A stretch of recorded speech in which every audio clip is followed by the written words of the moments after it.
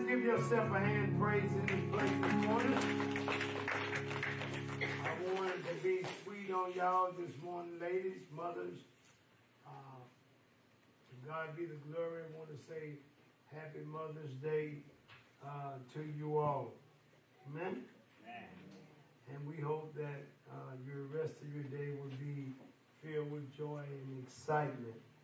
And we ask that these fathers and these brothers and these children allow you all to have your rest today. I've already known that Nate doesn't cook for his mama this morning, and she's going to have a good time. It's unfortunately that we did not partake in that dinner. Amen. Amen. To my mother, happy Mother's Day, and we are so grateful that you are here. To those who are not with Mother, we pray that your space will be filled with the memories of what such great time you had with your mother. Very short message to encourage your mothers this morning. Psalms 139. Psalms 139. Our focal verse is verse 13. If you stand for the reading of God's word, we will just read verse 13, and then I will endeavor to present my argument, and then we'll be done. Psalms 139, verse 13. For thou hast possessed my reign. Thou hast covered me in my mother's womb.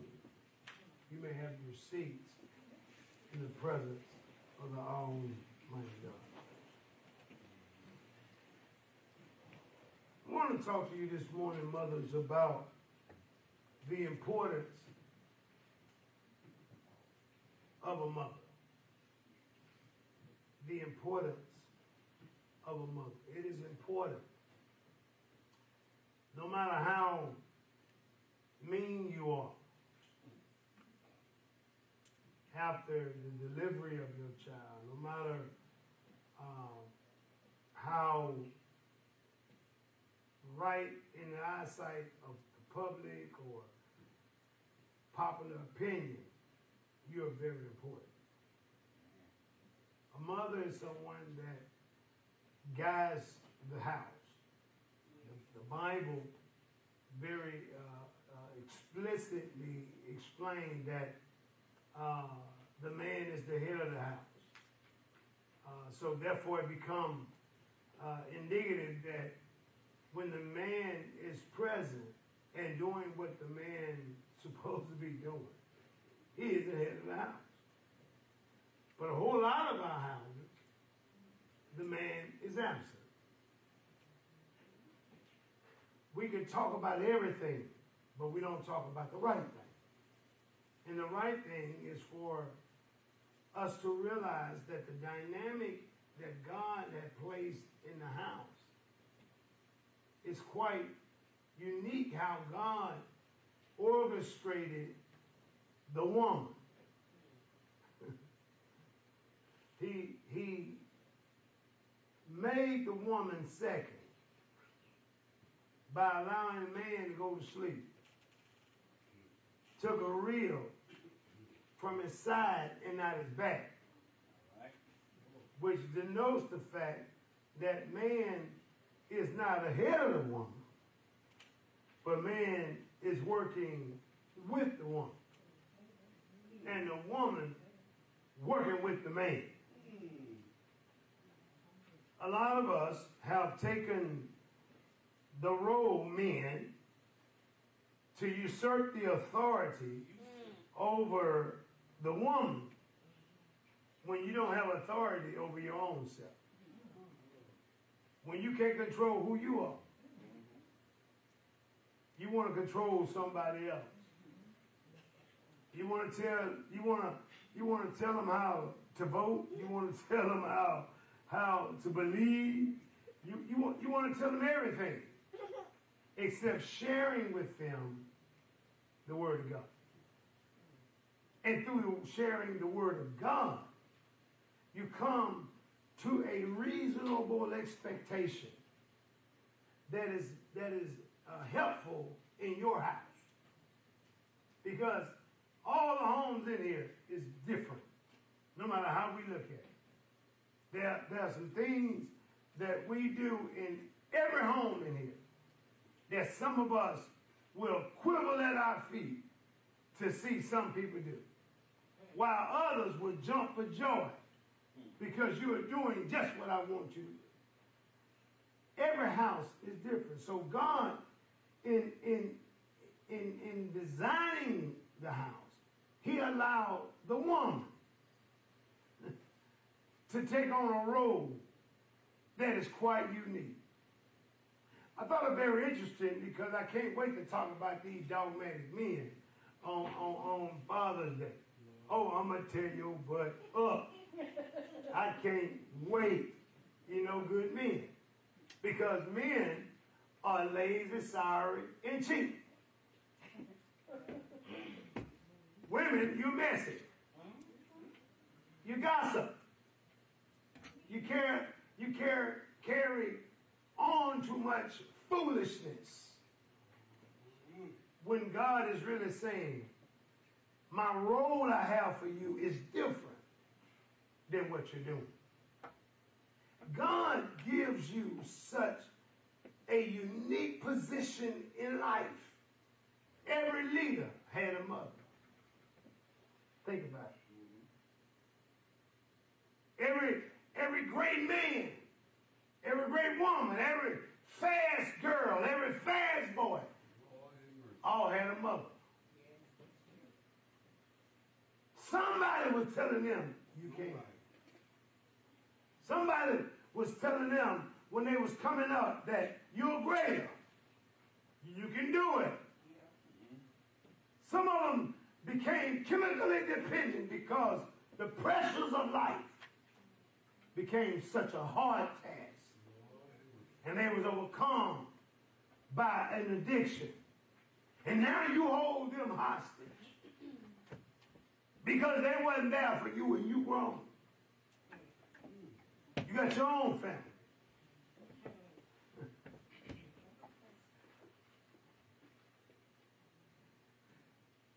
David says that for thou hast possessed my reign. David is talking to the Lord.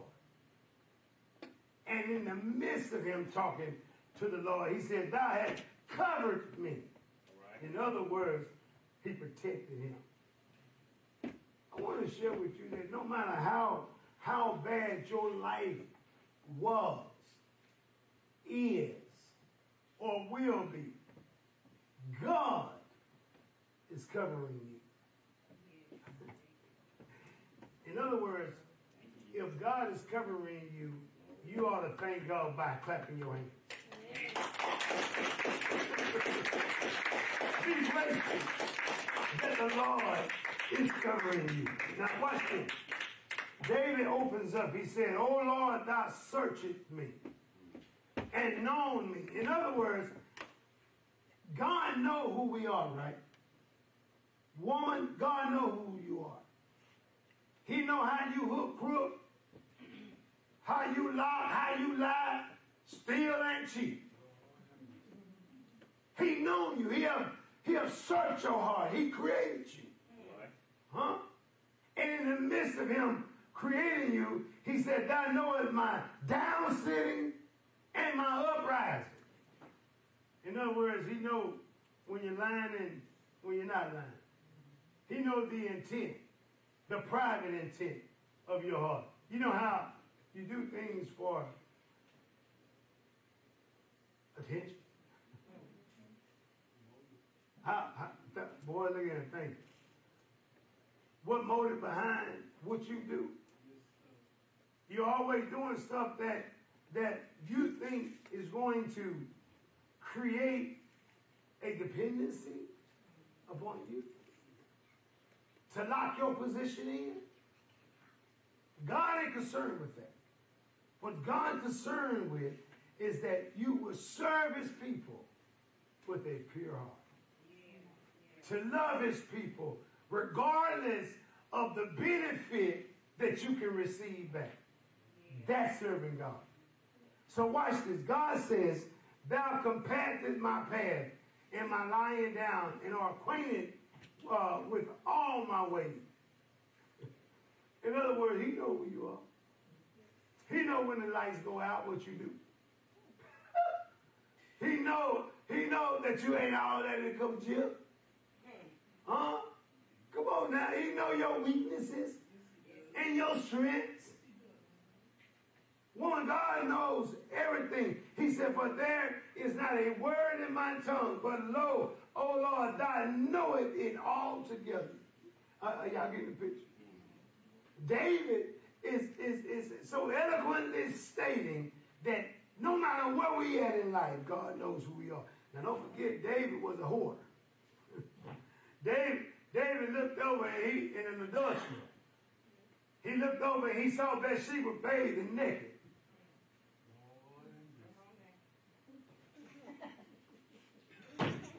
Oh! And I'm saying, David said, I got to have that woman. The sculpture's dream, she was with the bodacious curves and pomegranate nostrils. David said, in his heart, he said, gotta have. We talked about last week that the heart is desperately wicked. It continuously produces evil and manufacture evil thoughts. So we gotta watch our heart. All right? Because our heart will tell us what we're gonna get, even though it ain't good for us. Huh? It keeps us chemically addicted. Our heart. Because once it's in our heart, our mind is just like the first cousin. It just follows whatever our heart says. If the heart says we're going to eat pork this morning, the mind said everybody had some gravy on it. Yeah. So David says here that God knows everything. Don't get it wrong. Listen, God knew he was going to see that woman, and when he looked at her, he was going to have favor upon her. In other words, it was pleasant to the eyes. And he said, well, what about her husband? Man, what about it? Send him to war. Y'all read the story. Send him to war. He's the captain of the army. Don't worry about it. Put him on the front line. Well, you know that the people on the front line are the first to go. Put him out there. Whatever it is, I got to have that woman. In other words, in a woman, mothers, you have such an attractive feature that God puts a magnet in your bloodstream on the positive side and gave the man the negative in his. And it causes us to attract all the time. It don't call us to repel. It calls us to always come together. God has a unique way of taking care of his family. And it was great to me because he allowed the woman to come and nourish the child. Have you ever heard of a child cry, Daddy? Something happened? No, he don't never cry, Daddy. He always cried. He said, because thou has covered me in my mother's womb. In other words, there's a connection between a child and the mother. So it's important, no matter what society, which is so funny today, you can censor someone's language on TV, but you can't censor two men kissing. When there was a time that two men and two women couldn't kiss on TV. There was a time when Victoria's Secret couldn't even display the secret, which was never a secret, which she's showing everybody anyway. But at the same time, you couldn't have it on TV. But today, everything goes. It's so unique that the church has accepted what they are seeing and not what they believe. In other words, the Bible says if sin is an abomination, the church cannot accept sin. A mother, when she is with child, she gives the child every protection that she has for herself. She watches over. A good mother sings to her baby. A good mother reads to her baby. A good mother teaches her child, even in the womb. So when a child comes out, some of us say, they've been here before. No, it's that the mother took a lot of time out with the child. Some of us is not the sharpest tool in the shade. I mean, I had to hit my head 4 or 5 times in order to get it the first time. And God is saying, in mothers, you can shape your child. Okay? Because you covered them even in the womb. Isn't it beautiful when you see a mother for the first time, how she want to read every book in the world? How she got to drink certain water. You know what I'm saying? I mean, she act like she better go through a metamorphosis. No, baby, you just better have a baby. Back in the day, it was different. You just, listen, you got pregnant, popped it out, and you went on back to work. Now today, you got 6 weeks off. It's a different thing. But God gave you that. So it's your job as a mother to always protect your child. It's so unique that, see, a mother pulled the brakes on the man. All right. And she said, oh, you ain't going to treat him like that if you don't treat her like that. I like a mother because a mother gives disciplinary actions inside the household. Don't get to the place in your life that you are not allowing the mother men to run the house.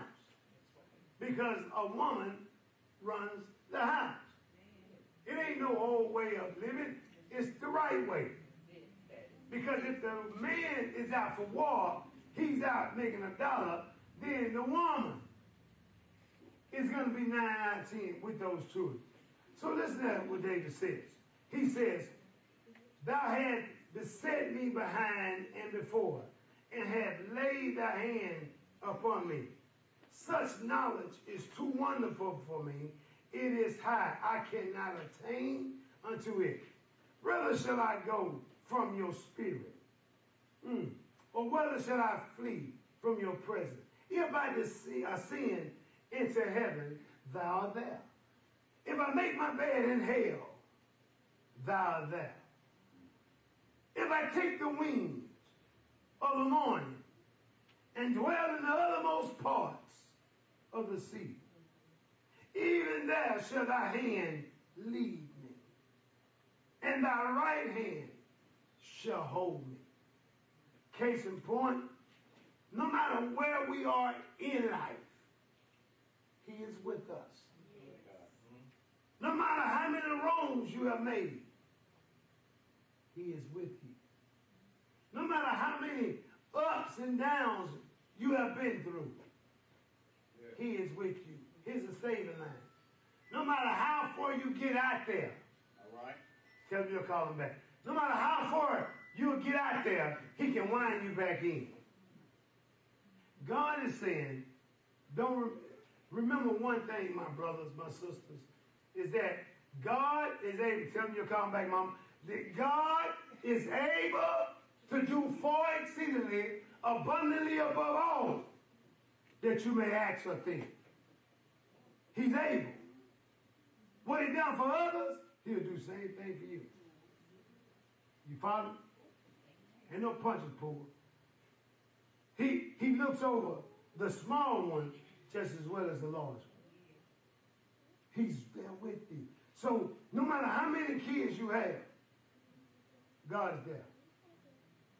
No matter how much hell your children put you through, God is still there. He may not come when we want it, but he's always on time.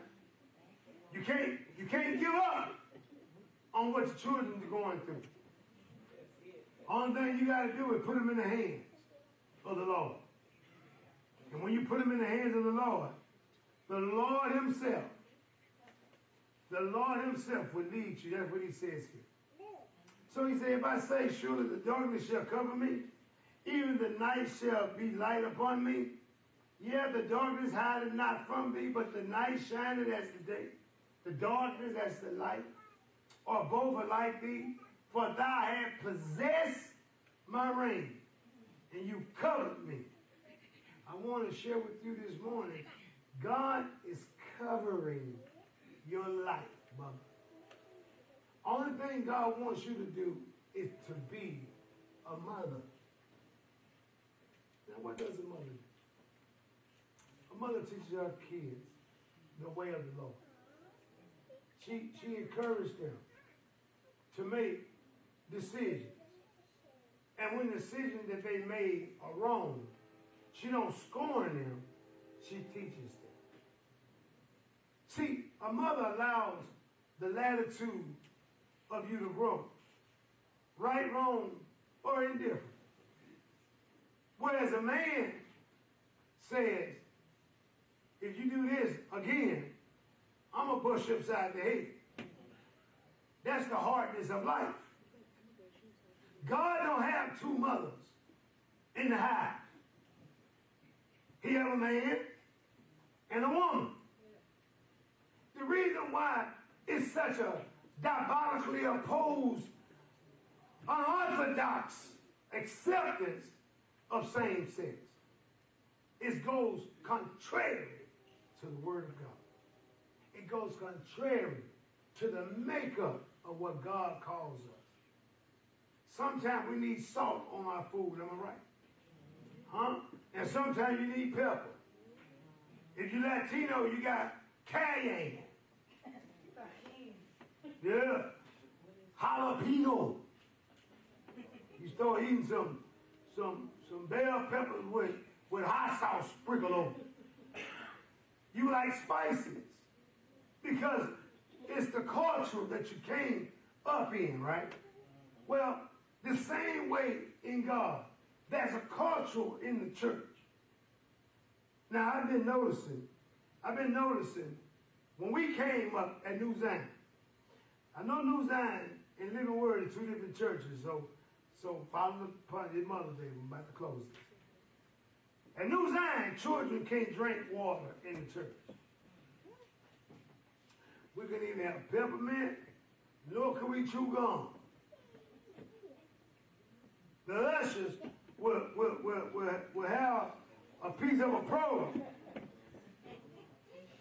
and tell you, put it in your mouth. Whatever you in your mouth, put it in there. Today, y'all come up in with water, you're drinking. You ain't paying to clean up, but you're drinking water, wasting water. You got black-eyed peas, cornbread, mustard green juice, pickles, and everything else in church. People don't respect the house of God. But somebody come in your personal house and drink in your living room on your brand new furniture you worked 4 years to get. You'll go crazy, won't you? I mean, talk to me real. See, I'm a real person. I get up in your face. What God is saying, see, a mother was on the usher board at New Zion. And whatever that mother allowed in her house, that's what she allowed in the church. And that was nothing. When certain ushers came, we hated to sit on that side. Because we know that worship, she was going to really direct traffic. You couldn't sit where you wanted to sit. No walking, no talking.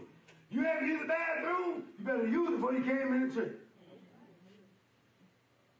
What happened? The mother became lax. Men became weak. And the church has suffered ever since. The woman can't point her hand at the man and say what the man has not done because she hasn't done the same thing. The woman can't get mad at any little girl in here because the Bible says what a woman's job is supposed to do is to teach these young girls. My question to y'all ladies, how many times have I heard you stand up? It's the 25th year our church has been here. How many times have you stood up and said, we have a young girls meeting on next week. We're going to teach the young girls the difference in the forks they're supposed to sit at the table. We're going to teach the young girls how to love one another and then how to have conflict resolution with another young lady. Because you know, at some of these tender ages that the young girls are today, they have issues because hormones are finally waking up from a deep sleep. They are eating steroids, so they look like they're 80 when they're 20. Oh yeah. They're growing real fast. Everything is happening at a supersonic speed. And how many of us have taken the time out to say, this is how you be a young lady? So you can't get mad, woman, at the girls when they come and they don't have no clothes on in church. They got a skirt that comes up to here. You can't get mad because you ain't spent no time training. You can't say it should have been at home with the mother. No, the mother nourishes the child, teaches her children. And that's what God is holding you mothers today. He's holding you accountable for these young girls. You are producing who you are in your eyes. Unequivocally, I can see Deja and Hannah with a whole bunch of kids from the neighborhood in their house. I can see Justin with a whole bunch of land when he get in the NFL, with a whole bunch of land with a whole bunch of cows and junk. And never, ever put it in the barn. I can see Hosey only live for the day. Hosey was a college speaker on yesterday. And you wouldn't have known it unless you've been there. But we don't value where we at. And God is saying, woman, you got to train your child. The Bible says that we train a child when they're young, that when they get older, they will not depart from their training. There are three things that I want to talk about, and 3 points I want to leave with you. Point number 1. The miracle of life only comes from the Lord through the mother. The miracle of life only comes from the Lord through a mother. I don't care what a man said he got pregnant. He didn't get pregnant, she got pregnant. God don't make no mistake. Now, society can say anything, and you want to believe a lie, believe a lie. I don't. Because I know that man can't carry no child.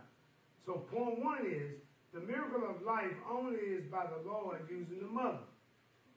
Understand that when you produce life, God is holding you accountable to teach your child. You don't throw away your child. Point 2. The setting of who you are was sharpened by your mother. When you know Proverbs 31, that's the scripture that people preaches on Mother's Day. A virtuous woman, right? But if you go to chapter 30, around 12, and start reading the 12 through the 15 and on down, you will realize that Solomon tore y'all up before he came and say, now who can find this virtuous woman? So he can tell you how negative you are. Let's go right quick to Proverbs 30. Oh, it's right here on the phone. Thank you. It says, but let's go at verse 12. There's a generation that are pure in their own eyes, and yet is not washed from their filthiness. There's a generation, oh, how lawfully are their eyes, and their eyelids are lifted up. There's a generation whose teeth are as swords, and their jaw teeth as knives, to devour the poor off the earth, and needy from among men. The harshly had 2 daughters crying, give, give. That you came late, now you're leaving early. Sit down, brother Caldwell. There are 3 things that are never satisfied. Yea, 4 things say not, it is enough. The grave and the barren woman, the earth that is not filled with water, and the fire that saith not, is it enough? Watch this. This is for you, Brother Caldwell. The eye that mocketh at his father, and despiseth to obey his mother, the raven of the valley shall pick it out, and the young eagle shall eat. There be three things which are too wonderful for me, yea, 4 which I know not. The way of an eagle in the air, the way of a serpent on a rock, the way of a ship in the midst of a sea, the way of a man with a maid. Such is the way of an adulterous woman. She eateth and wipeth her mouth, and said, I have done no wickedness. For 3 things the earth is disquiet, and the 4 which I cannot bear. For a servant he reigneth, a fool when he is filled with meat, an odious woman when she is married, and a handmaid that is her heir to her mistress. There be 4 things which are little upon the earth, but they are exceedingly wise. Watch this. The ant are a people not strong, yet they prepare their meat in the summer. The conies, which are but feeble folks, yet make it they their house in rocks. The locusts have no king, yet go forth all of them by bands. The spider taketh hold with her hand, and is the king's palace. Now there be 3 things which go well. 4 are coming and going. A lion, which is strong among beasts, and turneth not the way for any. A greyhound, and he goat also, and a king, against whom there is no rising up. If thou done foolishly in lifting up thyself, or if thou hast thought evil, lay thine hand upon the mouth. Surely the crooning of milk bringeth forth butter, and the wringing of those nose bringeth forth blood. For the forcing of wrath bringeth forth strife. Now, verse 31 says, and the word of the king, Lemuel, the prophecy of his mother taught him. What, my son? What, the son of my womb? And what, the son of my vow? Give not strength to the woman, nor thy way to that which destroy a king. And then he go on and say, and who can find, in verse 10, who can find a virtuous woman. See, that's a whole different perspective of who can find this virtuous woman. When you talk about how treacherous you are, God is saying, you're not what you say you are, but be who God wants you to be. Don't give up. Point two, the setting of who you are is sharpened by the mother. She is busy building her house and not destroying. Lastly, the mother is valuable in her role in the house. You remember John 19 and 25 when Jesus said on the cross, he says, woman, behold your son. Behold your son. Jesus on the cross was telling the people that don't forget your mother. And then he told the disciples, take care of my mother. See, when we start taking care of our loved ones, what God does is orchestrate the path of our life. I want to encourage you mothers today to love your children. Do what's in the best interest of your child. You come out of a situation with your children. You're not their friend. You're the parent. Be a parent. Guide them. Be a wife. Love your husband. Don't love somebody else's husband. Love yours. Don't treat somebody else's husband differently than you treat your own. Love yours. And God, mothers, will help you and strengthen you.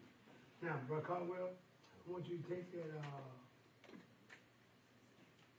bouquet to your mom. I know you. I want you to dry something. You know what I'm saying? But I wanted to tell you that I wasn't gonna break it down. And that's what God wants us to do. My time is up. I thank you for yours.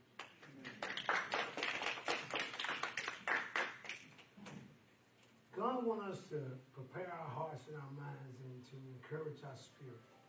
He wants us to be who God said He is to us. Every mother, be a strong mother. Every child, be a strong child. Every daughter, be a strong daughter. Know that no matter how you are this morning, your day is coming. There's going to be some day you're going to be a mother. There's going to be some day you're going to be you have a daughter or you have a son. But no matter what it is or who it is, be who God wants you to be. And the only way you can do that is that you take one day at a time and you start now. God is He want to build you. I hate people saying a virtuous woman. Yeah, she is. She's far above Ruby. But most women I know are hellistic. They raise more hell than they do joy. They got selfish ways. Because you know what? They weren't taught in church to love each other. They weren't taught in church to deal with conflict resolution very well. We fight all the time. We shouldn't be doing that. God wants us to commingle, to come in and out, laughing and live with each other. I noticed on yesterday as we was driving from Alexandria to Shreveport on a motorcycle. Everybody on a motorcycle, we got a certain language. We could be on the opposite side of the road going 100 miles an hour. We all got the same language. We ain't fighting against each other with the language. We speak the same thing. God is saying in church, if we can start speaking, ladies, the same thing, maybe all the girls in here would love to be princess one day. Would love to have the pretty flower dresses on. They don't have to have no jeans on. With no button down. That's what guys wear. Girls can come back to be girls.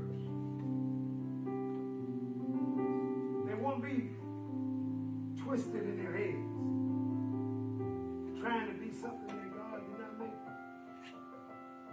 Trying to love this person and that person.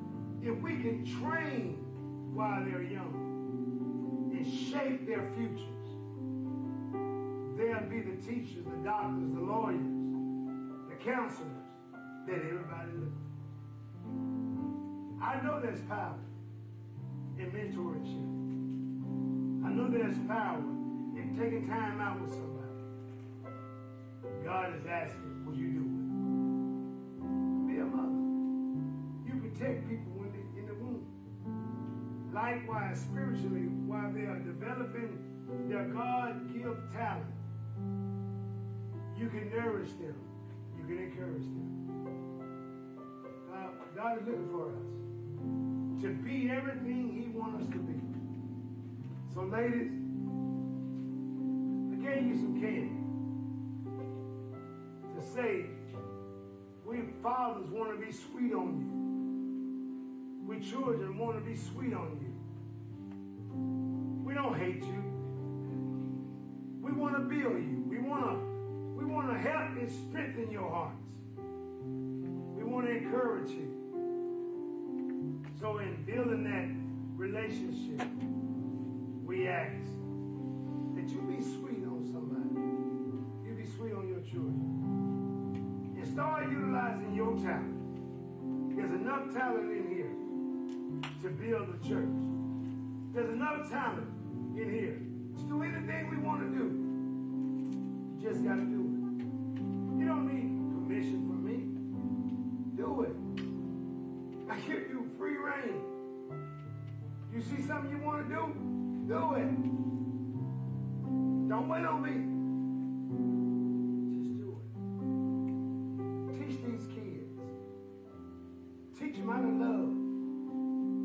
Don't say it's time because they'll start in high school. They'll start in kindergarten. And before you turn your head, quicker than right now, faster than yesterday, they're graduating from high school. So y'all, let's kind of pull it back together on this Mother Day. There may be someone here that does not know Jesus Christ and the pardon of your sins.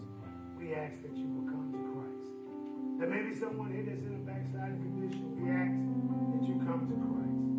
There may be someone that like you name our fellowship. We ask that, in order to be a member of Living Word, you must come to the front and say, I want to join Living Word.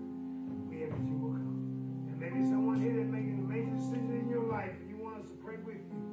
We ask that you will come. Lastly, there may be someone here that would like to be filled with the Holy Spirit with evidence of speaking in another tongue. As the Spirit gives you utterance, we ask that you come. As we sing, as we stand and sing, we offer Christ to you, my brother. We offer Christ to you, my sister. Come now while the blood is running warm in your veins. Amen. One of y'all stand over here, one of y'all stand over here. Stand right there. We offer Christ. Come on, we offer.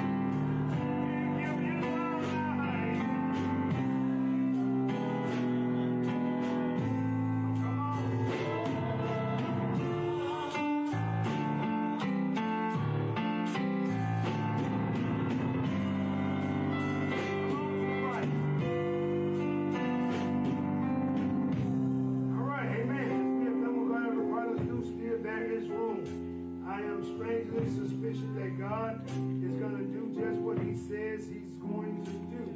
Amen. Well, come on, let's give God a hand praise in this place. Amen. Thank God for Christina. Amen. Did a good job. Amen. Okay. I'm thankful. I'm thankful. Again, ain't nobody mad but the devil.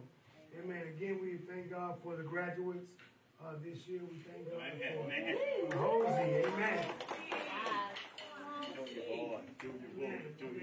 He's moving on. He's moving on up. Anybody else graduating? Anybody? I don't want to miss nobody. Amen. All righty. If there's nothing else, let us pray. Eternal God, our Father, we thank you. We bless you. We magnify you now, Lord, as we prepare our hearts to leave this place, but never your presence.